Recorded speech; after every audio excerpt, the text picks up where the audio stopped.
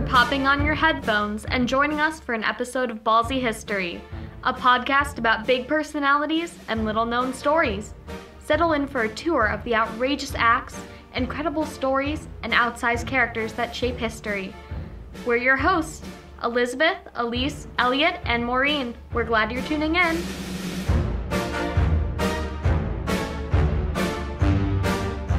Today on our show, we'll learn about the man who was supposed to become the first to build a successful flying machine. How did a trained astrophysicist with financial backing from the U.S. government end up giving up on his quest just 9 days before the Wright brothers successfully flew at Kitty Hawk? Samuel Pierpont Langley had every advantage in the race to fly, but he lost out to a pair of small-town businessmen known to this day for launching the aerial age. At the beginning of the 20th century, there was a boom as people worldwide tried to figure out how to fly. People's imaginations had been captured as hydrogen balloons became all the rage in Paris and Britain. And an even larger airship combining a balloon and an internal combustion engine was flown by a Brazilian around the Eiffel Tower. Everyone wondered who would be the first to figure out how to build a craft for a sustained, powered flight. In the United States, Samuel Pierpont Langley desperately wanted to be that man. If you have visited Hampton, Virginia, you've been close to the Langley Research Center. Its 800 acres of land include numerous wind tunnels and aircraft test facilities. In 1920, it was originally dedicated as Langley Memorial Aeronautical Laboratory, a fitting tribute to a man who spent the final portion of his life trying to take flight. Born in 1834, Langley earned an international reputation for his work in physics and astronomy, and by publishing a book on aerodynamics. He was also secretary of the respected Smithsonian Institution in Washington, D.C. Before switching his focus to flight, Langley was the first director of the rather broken-down Allegheny Observatory, which was part of the Western University of Pennsylvania. He raised money for the department in large part by distributing standard time to cities and railroads. Up until then, clocks were manually wound and time tended to be imprecise. But with the arrival of railroads, a lack of standard time was dangerous.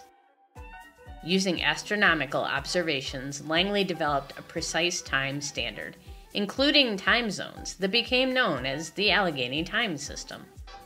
Twice a day, the Allegheny Time signals gave the correct time to all railroads in the U.S. and Canada. He thought air resistance was not as great as Newton said, and that existing engines could overcome this and sustain heavier-than-air flight. His published work ignited the imagination of others, including Orville and Wilbur Wright. Samuel Pierpont Langley bets his reputation and tens of thousands of government dollars that he would build the world's first powered, man-carrying, flying machine. By the 1890s, he had built and tested a number of models, which were powered at first by giant rubber bands. He considered various engines: gasoline, carbonic acid gas, electric, even gunpowder. But at the time, such engines would have been too large, too dangerous, or not powerful enough. He settled on steam, and after a number of failed attempts, he built 2 gasoline-fueled, steam-powered models that flew beautifully. Langley's tandem wing configuration. 2 sets of wings, almost equal span, set one behind the other, for what he called his aerodromes, had a large dihedral. That is, the wings formed a squashed V when seen head-on. This gave them stability in flight. He wrote, "I have brought to close my work, and for the next stage, which is the commercial and practical development of the idea, it is probable that the world may look to others." He should have quit there and basked in his success. But these small-scale powered flights intensified his dream of building an aerodrome big enough to carry a man, and the U.S. military saw great value in his work, financing the continuation. As the Army and Navy geared up for the Spanish-American War in 1898, Secretary Langley's enthusiasm for flight stirred their interest. The Department of War invested $50,000 to undertake the largest research project in U.S. history. A committee was formed of experts from the Navy, Army, and the U.S. Naval Observatory, who concluded that manned flight would be a valuable asset to the war machine. The obvious and only choice to lead the project was Samuel Langley. He wrote to a friend at Cornell that an aerodrome capable of a speed of 30 miles an hour, maintained for 3 hours, carrying an aeronaut and possibly some missiles may be attempted. Langley had cast iron ways, including the conviction that simply reproducing those successful models on a grand scale would result in a man-carrying great aerodrome. This would require, among other things, a lot of horsepower and a lightweight engine, a daunting prospect. But he needed help, and it arrived in the form of a young Charles Matthews Manley, a brilliant engineering student about to graduate from Cornell. One of Manley's first tasks was to supervise the construction of a remarkable gasoline engine designed by a Hungarian immigrant in New York, Stephen Marius Balzer. Langley contracted with Balzer for the world's first aero engine to power what he hoped would be the world's first manned airplane, already being built in a shop behind the Smithsonian Castle. I'm rather at a loss to explain how it is that one day Mr. Balzer thinks the present cylinders will work, and the next day he thinks that the engine will have to be rebuilt, Manley wrote in July 1899. As more time passed and more problems arose with Balzer's engine, Manley decided to give up on the rotary concept. He turned Balzer's rotary engine into a fixed radial, cooled by water instead of air. By March 1901, the radial engine was putting out 18 horsepower, but Manley foresaw the need for more and replaced Balzer's heavy pistons with light ones and increased the size of the cylinders. 2 years later, the rebuilt engine was spinning the aerodrome's 2 propellers at the rate of 575 revolutions per minute. The engine proper, wrote Manley, weighs 120 pounds and develops on test 52 brake horsepower. Because he felt it safest to fly over water, Langley, meanwhile, spent half his money building a houseboat with a catapult to launch his newest craft. A catapult launch meant the plane would go from a dead stop to a flying speed of 60 miles per hour in just 70 feet. By September, the great aerodrome roosted on its catapult atop a bulky houseboat in the Potomac. Langley was moving ahead. With so much money invested, Langley's test flights could not be done quietly or privately. When the first test flight took place in 1903, it was a national spectacle. Thousands of people showed up, including members of Congress.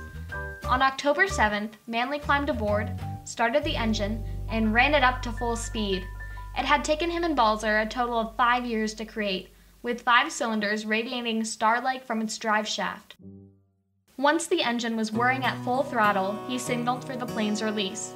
The car started down the track under the combined impetus of the launching springs and the propellers. Then there was a slight jerk and the machine plunged forward. A wing clipped part of the catapult and it fell downward. Manley had no time to shut down the engine before hitting the water. He got dunked but swam away unhurt. Much of the airplane's structure was crushed when it hit the water. The much-touted flying machine had slipped into the water like a handful of mortar, according to one reporter. The press was gleeful about sharing the story of a failure to fly. After all, the majority of the public thought the idea of man flying was bunk. A typical headline read, "Nothing aerial about the aerodrome. It sinks, swims, and then is taken home." Langley prepared his dream machine for another try.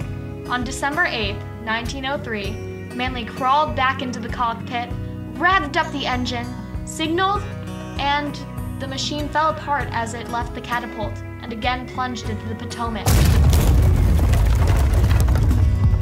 The wings had simply snapped in the rush of air.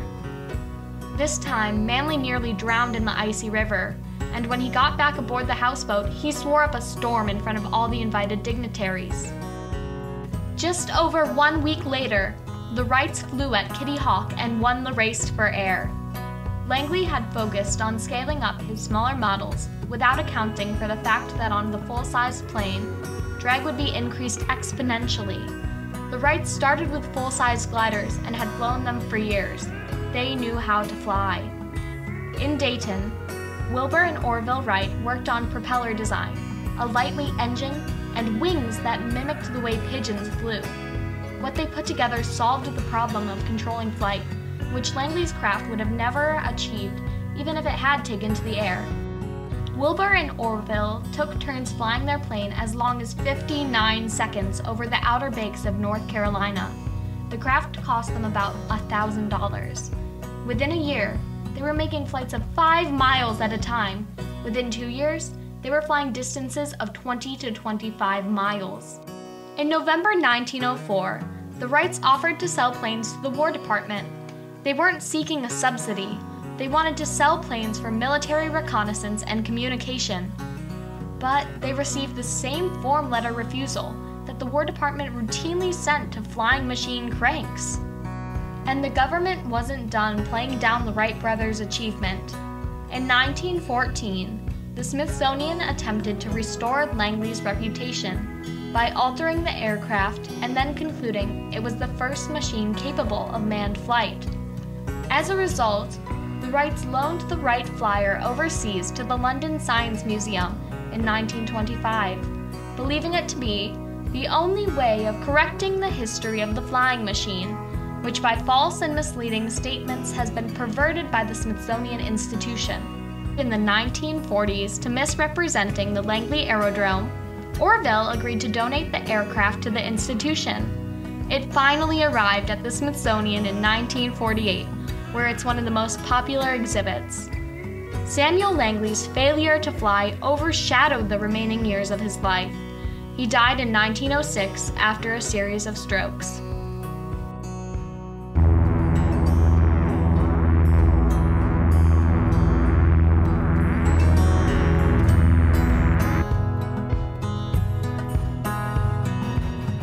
Thanks for sharing a little bit of time with all of us at Ballsy History. Next up, the plague doctors. We'll learn about how plague doctors clad from head to toe in oiled leather, wearing goggles with crystal eyepieces and beaked masks, came to represent a costume of death, even as they sought to heal. Tune in again soon.